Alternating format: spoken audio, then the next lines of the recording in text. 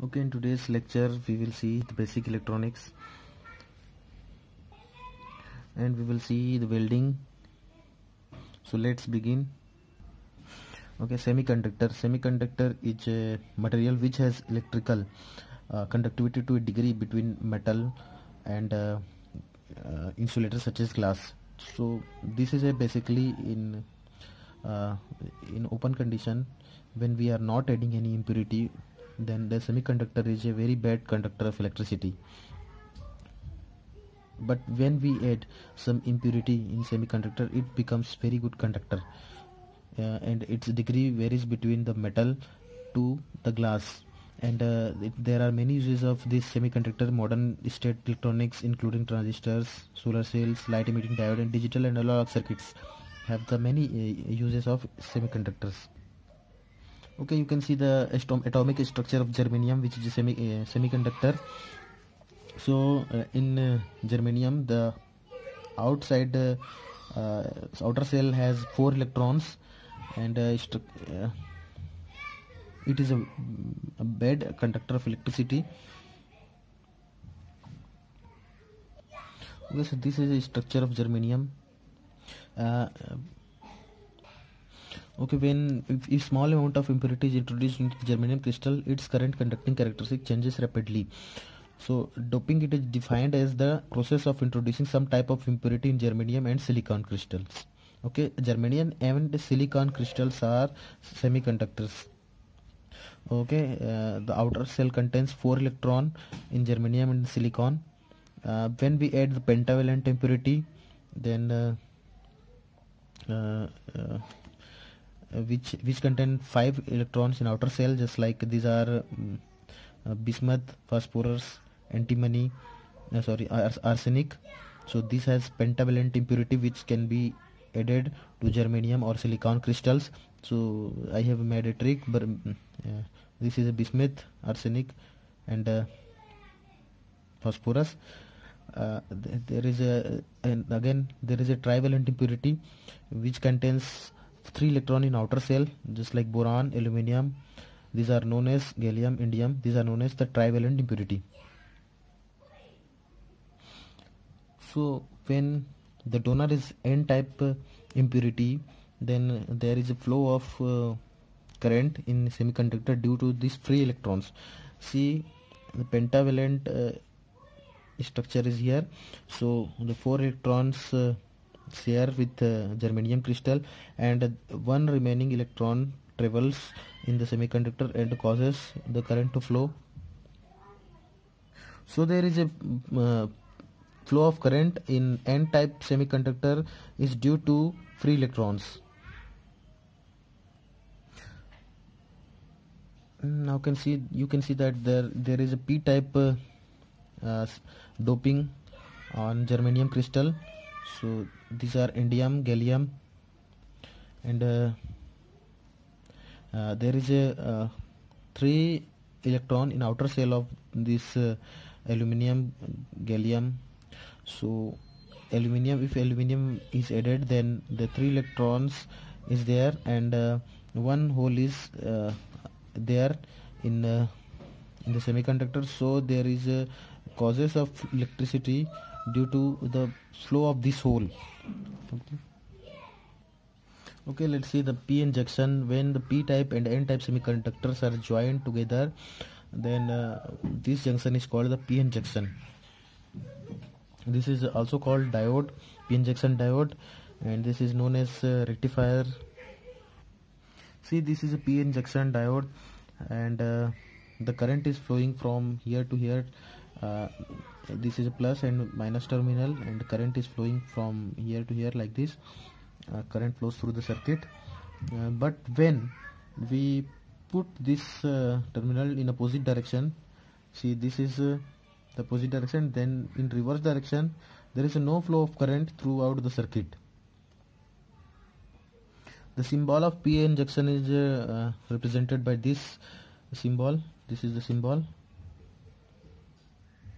This is called forward bias, where current is flowing throughout the circuit, and this is called reverse bias, where there is no flow of current through the circuit, and this is called the rectifier, which which converts AC current to DC current.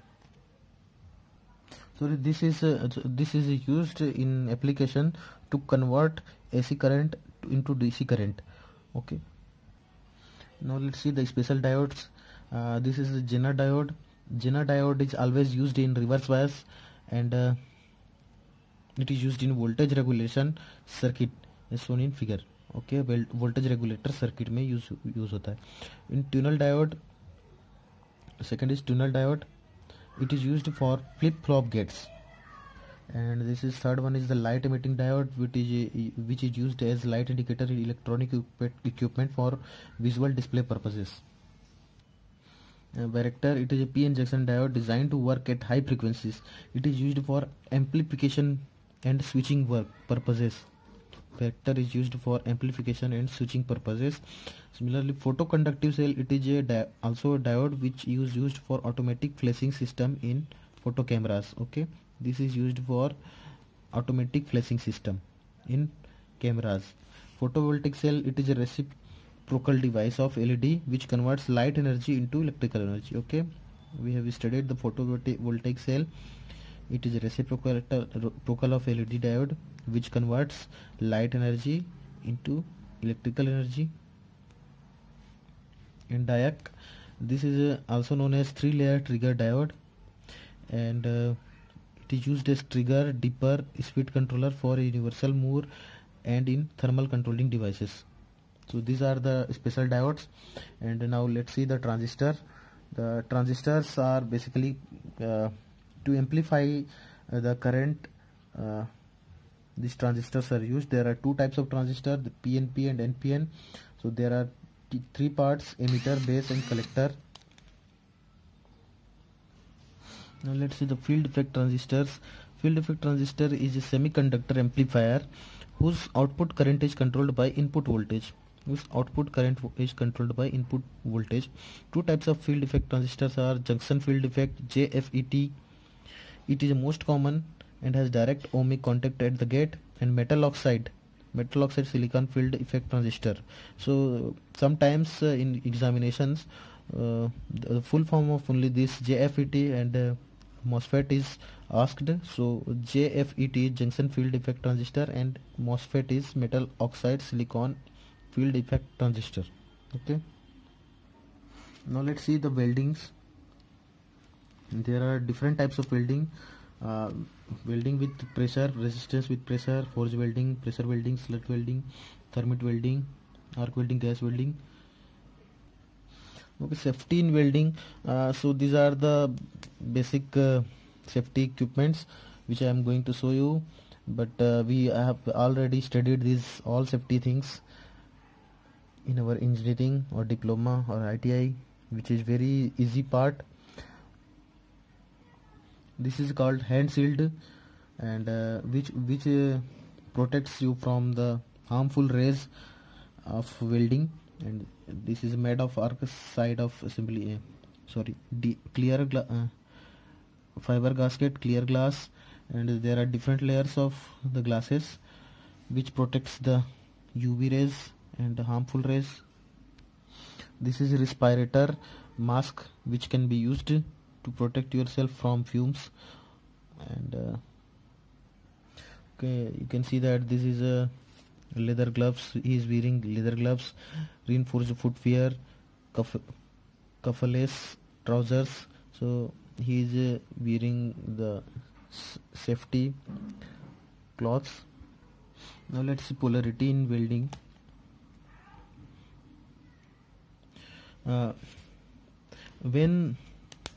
When the electrode is connected to the negative pole of the supply, the polarity is said to be direct current electrode negative.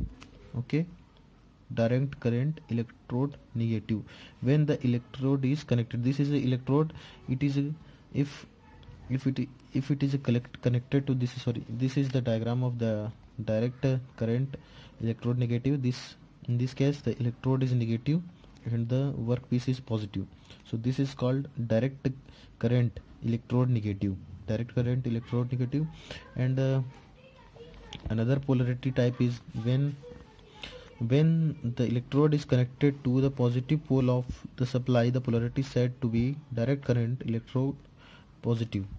See, the electrode is in positive and the workpiece is negative, so this is called direct current electrode positive. Okay, remember this: when there is a AC current, then the 50% heat will be on electrode and 50% heat will be on the workpiece. Now let's see the different type of welding positions. This is a horizontal vertical fillet weld. In this position, one plate is in horizontal condition and other is vertical condition. So this is a welding. Second is vertical fillet weld. In this both these two plates are in vertical condition. In the overhead fillet weld, see, the welder is beneath this horizontal plate, and this is called overhead fillet weld.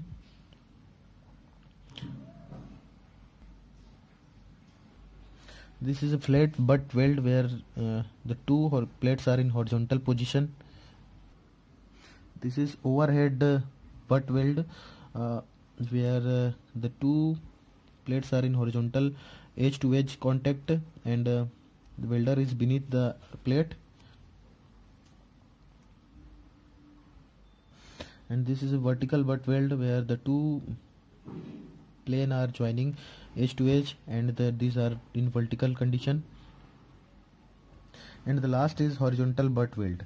In this case, the plates are placed edge to edge, so that the joint is horizontal. Okay, you can see different types of joints. This is edge joint, where there is joint between edge to edge. This is a corner joint. Okay, this is T joint.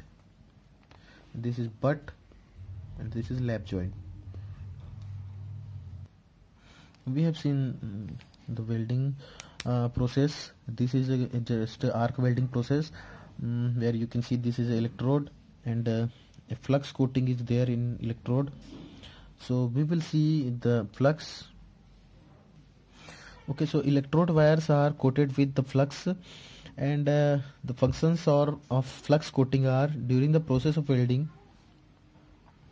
the flux coating melts, okay, forming a gas shroud around the arc and slag over the cooling weld metal. The weld metal is thus protected from the harmful effect of the atmosphere. Okay, so flux causes form a gas shroud around the arc and slag over the cooling weld metal, and causes a shield to protect it from the harmful effect of atmosphere, and it stabilizes the arc. It helps in deoxidizing and refining the metal.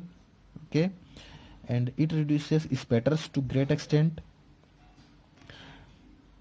So these are the slag which is formed on the top of the weld reduces the rate of cooling, and as a result the chances of brittleness. Okay, so slag also work as to slow down the cooling rate, and reduces the chances of brittleness of the welding part, and the rate of welding is increased because of the increase in the rate of melting. Okay, so the fluxes also melts with the metal, and increases the rate of melting. Okay, defects in welding. Let's see what are the different defects in welding. So this is a common defect: undercut. You can see there is a just like groove structure during welding process. So this is because of too much current overheating the parent metal.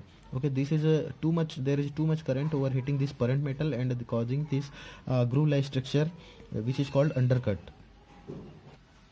Porosity: if gas pores are formed and distributed in the weld metal, it is said to be suffer from a defect called porosity. Okay, there is a pores in the welded area. The gases are formed and distributed in the weld metal, so this is also a defect. This is because of overheated electrode, a wrong electrode, or moisture content. And this is a slag inclusion, where the molten flux absorbs oxide from the surface of the parent metal, floats on the metal weld. Okay, so this is a slag get trapped in the molten metal, causing slag inclusion. So and again another is cracks. This is due to the effect of cooling or stresses. There is a variation in cooling, then there will be stress in the welding part, and there will be the cracks on welding area. So this depends on basically high rate of cooling. If there is high rate of cooling, then there will be chances of more cracks and high rigidity of joint, use of wrong electrodes, and improper welding techniques. Spatters, this comprises globules of metal expelled during arc welding onto the surface of parent metal on or of a weld. There is a global structure of metal expelled during arc welding process on the surface of parent metal of a weld. So this is because of the current is too high, arc is too long, electrode are damp. And another is overroll. This constitutes the overrolling of the weld metal on the parent metal or weld metal that is not hot enough to allow fusion. So there is a overrolling on the parent metal, so it should be avoided. This is causes is because of only excessive deposit of weld metal. Lack of fusion, this refers to the lack of union in the weld. So this is due to oxide or any foreign metal on the surface of the plate not being dissolved. So this is because of lack of fusion causes. Crater and cavities, these are irregularities in weld metal. So this is because of the wrong speed of travel, incorrect angle of the electrode, poor start and stop. Now let's see the gas welding. In gas welding, there is a flame of oxygen and fuel gas and oxygen. The fuel gas may be acetylene, and there is a flame, and one filler rod is used to weld. Now there are three types of the flame. In first is neutral flame. These are the important part. Okay, so in neutral flame, you can see that hydrogen and oxygen and acetylene amount are equal. So there is a no feather of acetylene. There will be formation of feather. There is no feather in case of neutral flame, and this is the inner cone, and this is neutral flame. So its temperature in neutral flame is around 3200 degrees centigrade. Another one is the carburizing flame, where acetylene amount is more than oxygen amount, so it is making a feather. This is the inner core. So this is inner core. This feather of acetylene feather is 3 times more in length of this inner core, and more amount of acetylene we are using in case of carburizing flame, and the temperature is around 3100 degrees Celsius. And last one is the oxidizing flame. It has excess oxygen. So this is much bluer in color, and you can see that in there is an inner core darker and shorter than neutral flame. This is darker and shorter in neutral flame, and there is a much bluer flame in case of oxidizing flame, and temperature is around 3300 degrees Celsius, and this is basically used for gas cutting purposes. Okay, you can see that the oxygen cylinder, which is in color code for oxygen cylinder is black, and for the acetylene cylinder the color code is maroon. Now let's see the gas cutting. The cutting of a number of processes are used for cutting of steels. Many of these processes depend on the principle of oxidation. So this is basically by the principle of oxidation. When any metal gets heated, temperature rises, and metal gets oxidized when its temperature rises. So it works on the principle of oxidation. See, there is a formation of curve, and this part of the metal has oxidized. Gases used in gas welding is basically oxyacetylene. This is the most widely used type of gas, and second is hydrogen. It is costly and it is difficult to regulate the flame, and oxypropane and oxynatural gases. These are the gases which are used for gas cutting. See, there is a term called gouging. This is just removing a thin metal, a narrow strip of metal from the surface of steel plates. Okay. Before joining or welding operation, this is used to remove the thin strip of metal from the surface. This operation is called gouging operation. And let's see the brazing operation. Brazing is a metal joining process where by a filler metal is heated above melting point and distributed over between two or more close fitting parts by capillary action.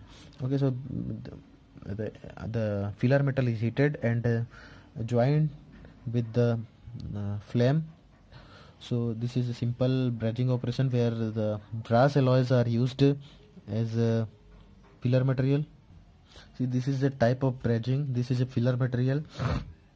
This is a flame, and this gap is joining by the brazing operation. The filler material is usually dissimilar metal, okay, which is used to join these two parts. And a good strength is achieved by this brazing operation. See, these are the brazed joints. We have seen the different types of welding process, joining process, and we will see the types of brazing. So first was torch brazing, and second is furnace brazing, which is ideal for mass production. This is used for mass production. Okay, it is a very high power consumption is there. This is the disadvantage: high capital cost, equipment cost, more difficult design consideration, high power consumption. And there is silver brazing, which is used silver alloy for joining process, and the silver alloy consists of metals like copper, zinc, and cadmium. Okay, so this is basically used in a tool industry to join the carbide ceramic tools. Brazed welding. This is a brazed welding. There is use of bronze or brass filler rod coated with flux to join steel workpieces. Okay, so the disadvantage of this method is that there is low strength and subjected to high temperature. Okay.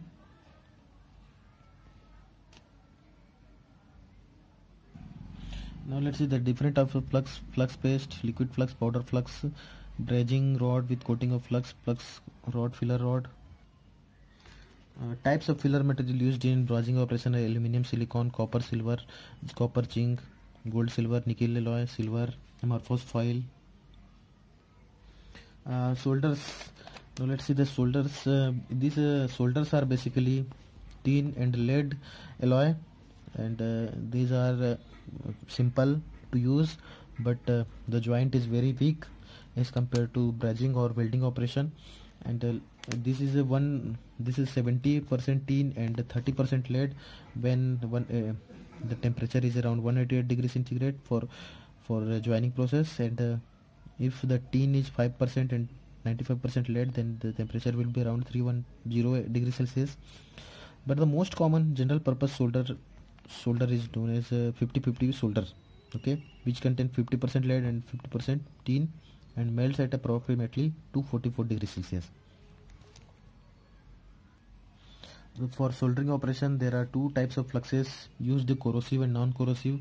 So in corrosive kind of fluxes, there is zinc chloride, ammonium chloride, hydrochloric acid, which are used.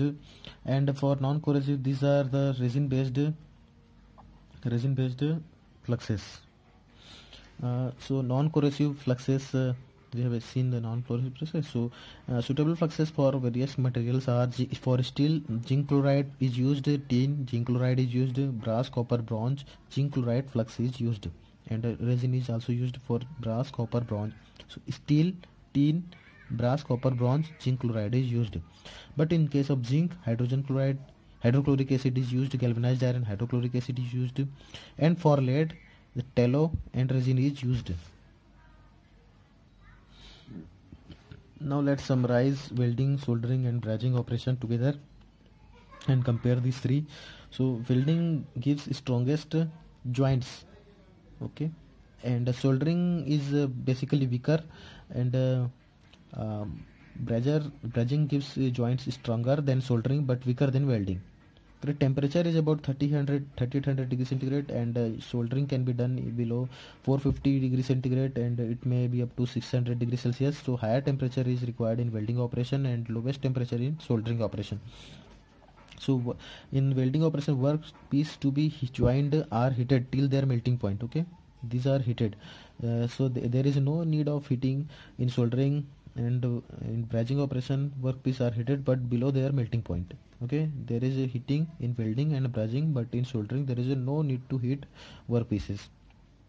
And the third, this point is mechanical properties of base metal may change at the joining due to heating and cooling. Okay, so mechanical properties may be changed.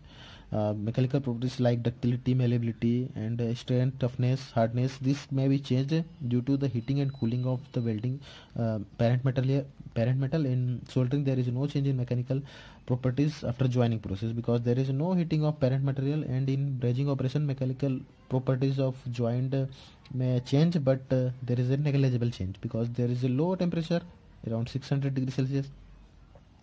Also, a very high skill level is required in welding. Soldering can be done by very low skilled person, and skill level required is between other two processes. Heat treatment is generally required to eliminate undesirable effect of welding. Okay, there is high temperature, so there may be chances of changes of mechanical properties. So heat treatment is also required to maintain its mechanical property, and there is no heat treatment required in soldering. No heat treatment is required in brazing operation. No preheating of work is required before welding, as it is done at high temperature.